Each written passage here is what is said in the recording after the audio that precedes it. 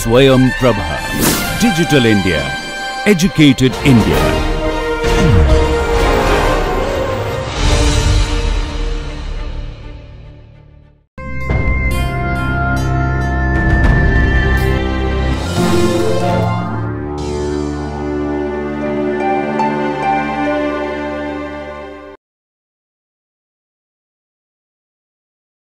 Let us now look at another example where I have f being x minus y and g now is x square plus y square, right. So, again my Lagrange multiplier method for this objective function and this constraint. So, the constraint is this is equal to 0. The Lagrange multiplier method gives me two equations, 1 minus 2 lambda x is equal to 0 and minus 1 minus 2 lambda y is equal to 0, right. But g equal to 0 has only one solution, and the solution is 0 0, because it is a real valued function and it will achieve only one solution when both x and y vanishes. So, now it turns out that 0 0 is a solution to g, but 0 0 is not a solution to the Lagrange multiplier method, right. So, further check that the gradient at this point also vanishes, right. Even in the previous example the gradient vanishes, we could go and check that, but in this problem the gradient vanishes. So, this is an abnormal problem where the only point we are getting does not satisfy the Lagrange multiplier, right. So, is 0 0 an extremum? Well, technically yes, but it is not satisfying the Lagrange multiplier. So, what I am saying is technically, so that is why I am using the word technically, because I cannot show it via the Lagrange method that this is the minimum, because this is the only point that we have under consideration, minimum or not. So, technically 0 0, I would say 0 0 is an extremum. It is an extremum because it is the minimum of the constraint, right. So, it is a extremum, although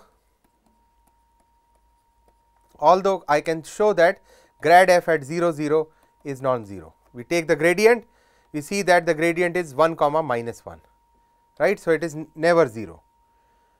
So, but the only choice that we have is this point, which means that the role of f is not much, it is the constraint which is governing the final answer here. So, this is a case where f, the objective function, is passive and it is the constraint which dictates my critical point, right. In this case this is my critical point under consideration. So, we have all sorts of problems for the abnormal case, right. So, let me just summarize our entire discussion for the abnormal case.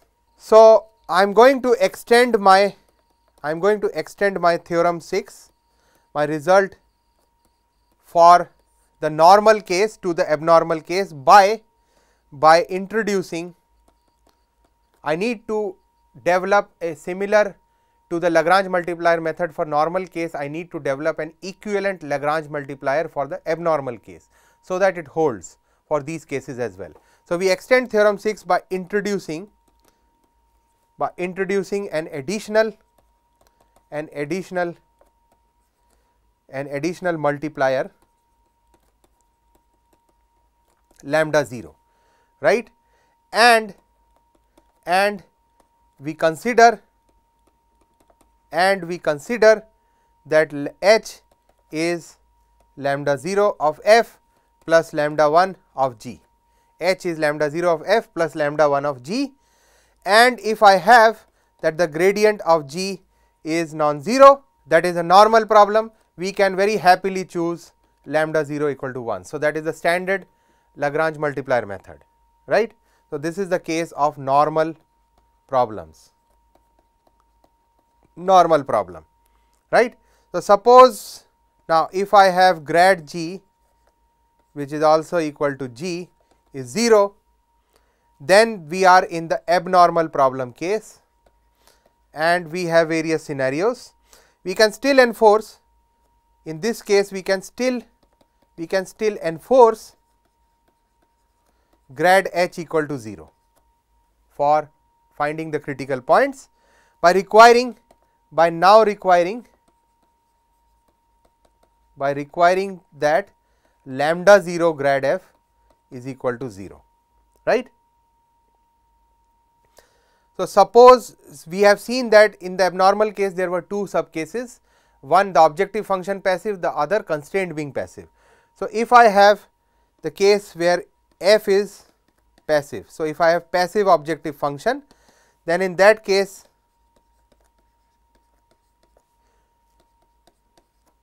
that is grad f, and grad f is non-zero, the objective function is passive, I am going to choose my lambda 0 equal to 0, so that this particular condition still is enforced, right. On the other hand, if I have passive constraint or passive g, then and grad f is equal to 0, I can choose any lambda 0 or lambda 1, choose any lambda 0 or lambda 1, right. So, that again this condition is going to be enforced, right. So, let me now club all this summarized result in the form of a theorem. The theorem says the following. So, the theorem now is theorem 8. It says this is the extended multiplier rule.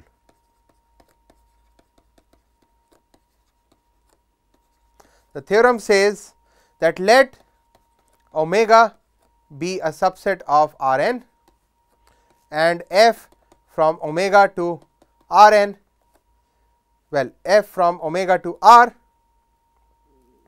and g from omega to R be smooth functions,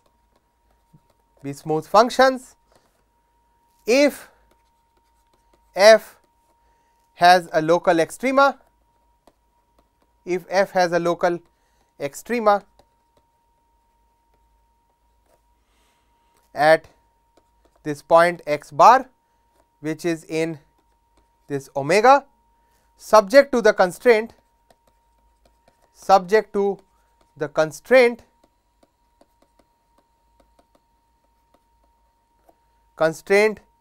g of x bar is equal to 0, then there exists these constants lambda 0 and lambda 1, not both 0, such that the gradient of this particular quantity lambda 0 f of x comma y minus lambda 1 g of x comma y is equal to 0, right. So, suppose we are in this situation, then we have extended our standard Lagrange multiplier using another multiplier lambda 0, right, in addition to the existing multiplier lambda 1. Okay. So, now we are, I think this background of finite dimensional calculus using Lagrange multiplier is sufficient for us to look at problems involving constrained functional optimization. So, we are going to start our discussion on isoperimetric problems. So, let me now start, let me call this as, well, the sequence is now A, because we are looking at the first constraint optimization. So, isoperimetric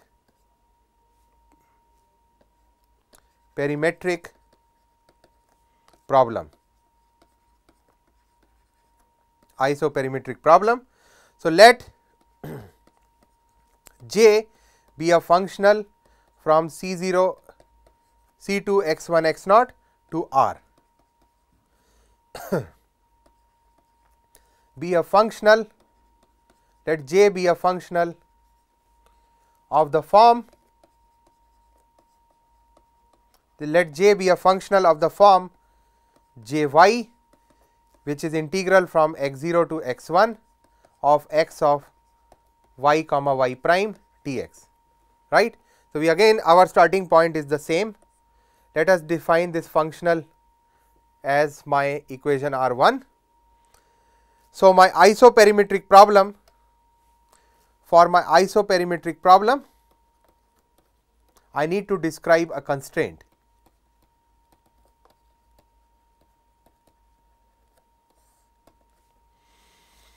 It consists of finding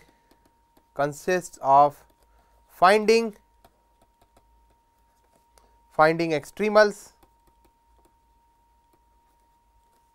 of j satisfying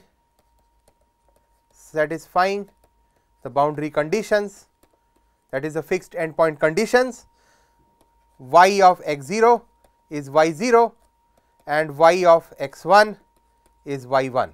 So, we have this fixed endpoint condition. Let me call this condition as R2, right. And now we have an additional integral constraint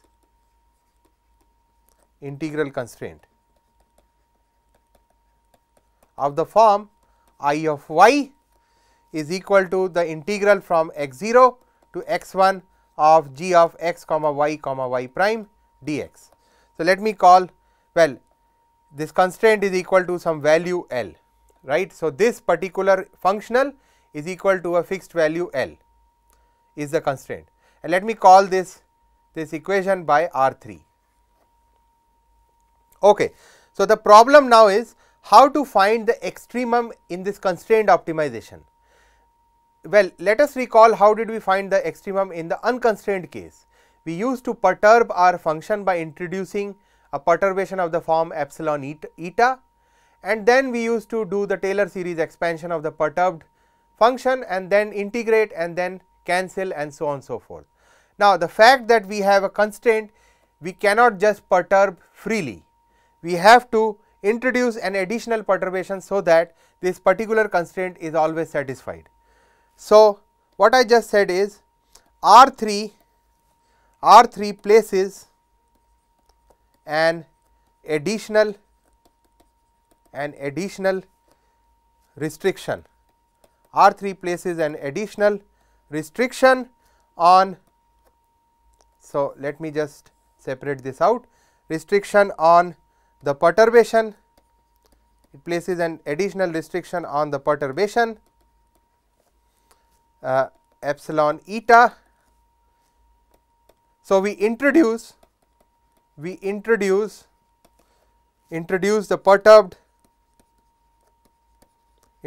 perturbed function of the form, y hat is equal to y plus epsilon 1 eta 1 plus epsilon 2 eta 2, right.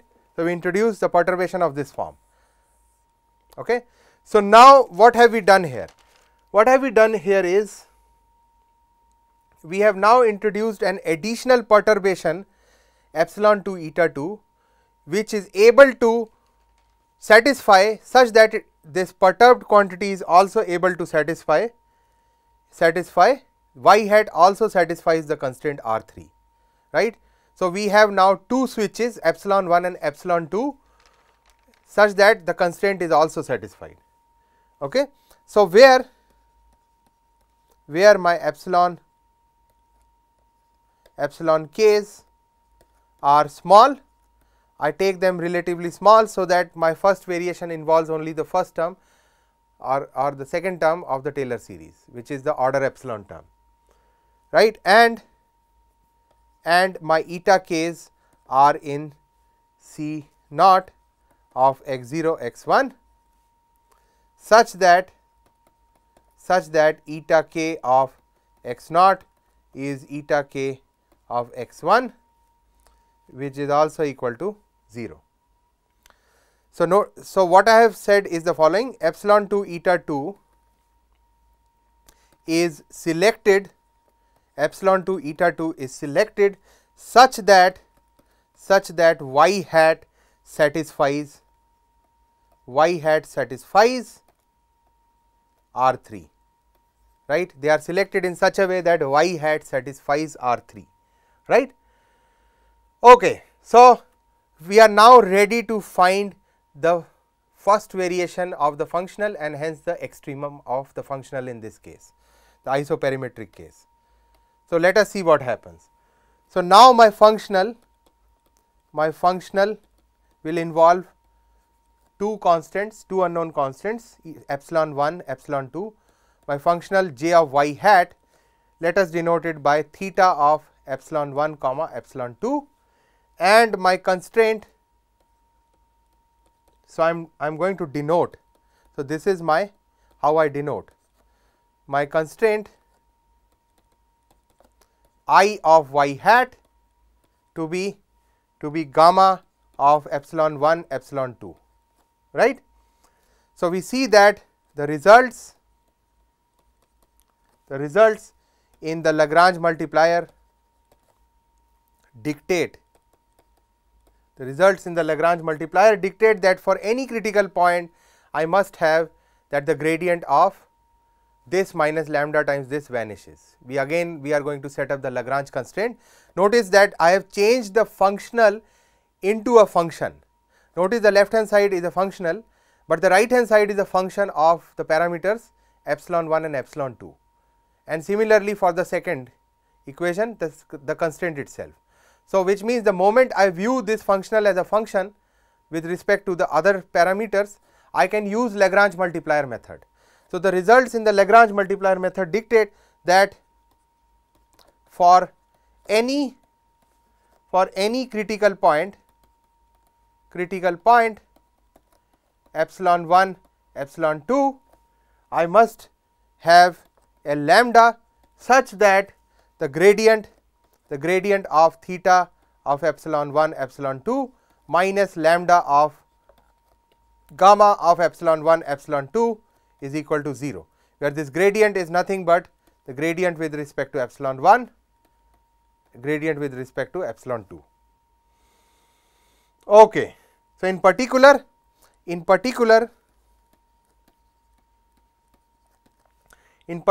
check out that epsilon 1 equal to epsilon 2 equal to 0 satisfies both the functional and the constraint, and this is indeed a critical point, right. So, this is a critical point because both the functional as well as the functional attains an extremal, not vanishes, but the functional attains an extremal as well as the constraint is also satisfied. So, this becomes I of y, where y is an extremal, right. So, plugging in epsilon 1 equal to epsilon 2 equal to 0, we are going to get the extremal of the functional.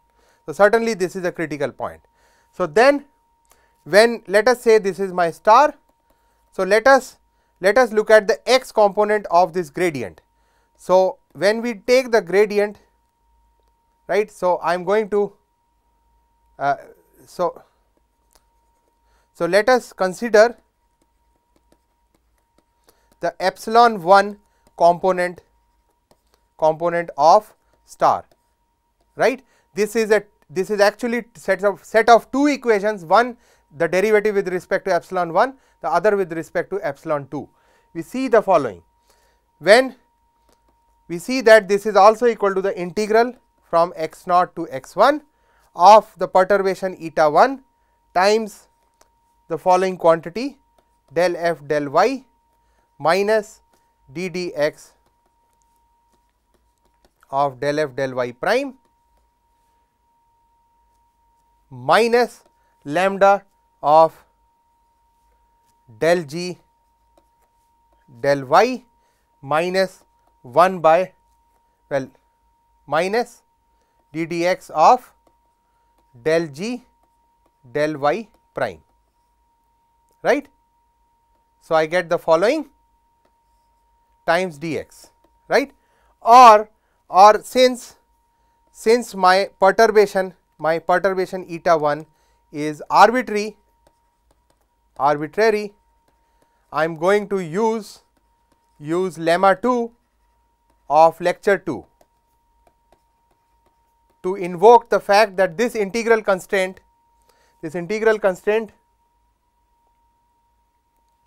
well, this is set to 0 actually. So, I have that this integral constraint. So, let me introduce dx here. This has to be set equal to 0 because of the star here. So, the integral constraint can be reduced to the differential constraint as follows. I see that, let me just write it in the next page. I see the following, that I get the following constraint, that there exists a lambda in R, which is a real number, such that the extremal satisfies the following differential equation, which is d dx of partial y prime minus partial y. So, this operator operated on the function f minus lambda g, where f is the objective function and g is the constraint, right. So, let me call this relation as R4. Now, if we consider the second component of star, so consider the second, so consider the epsilon 2 component of star, we are going to again get the same relation R4. So, we get no additional equations, right. So, what have we found is that for isoperimetric problem, the necessary condition is R4 or the Euler Lagrange equation. So, let me wrap up this lecture by giving two major results and try to summarize the case of isoperimetric problem.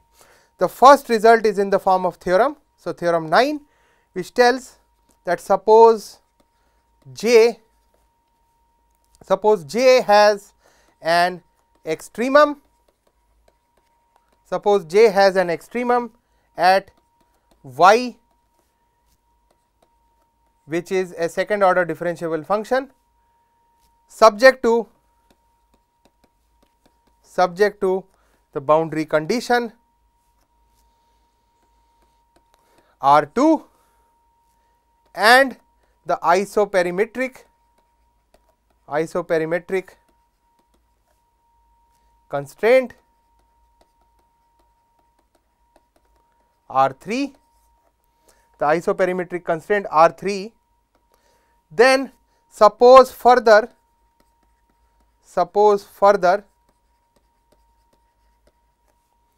y is not an extremal. Suppose y is not an extremal of I, right.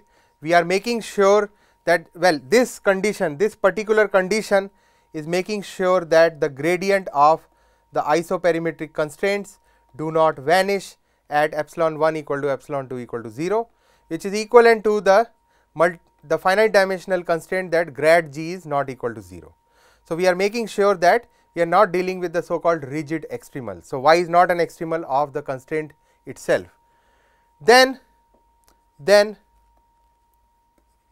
there exists a lambda which is a real number such that the extremal y satisfies the equation R4 or the Euler Lagrange equation R4, right. So, this is for the normal problem, right, the normal problem, because in the normal problem we have assumed that y is not an extremal of I. How about the abnormal problem? So, we have another result in the form of another theorem. Let me call this as theorem number 10. This is for the abnormal case. So, suppose J has an extremum,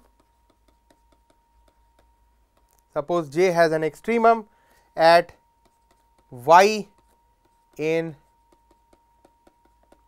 which is a second order differentiable function subject to the boundary condition R2 subject to the boundary condition R2 and the isoperimetric constraint R3, then there exists two numbers, lambda 0 and lambda 1, well, numbers which are real numbers, right, lambda 0 and lambda 1, not both 0, such that the following equation holds, where the equation is such that we have the following equation which holds. This is equal to 0, where my function k is now lambda 0 f minus lambda 1 g. So, we have extended our previous result in theorem 9 by introducing a new function with this new set of two constants lambda 0 and lambda 1, right. Now, this covers all sets of problems including normal problems, because if y is not an extremal of I, the constraint, we can now take lambda 0 equal to 1. So, this is my standard normal problem, and the result reduces to theorem 9, right. On the other hand, if y is an extremal of the constraint I, then we can take lambda 0 is equal to 0, and if I have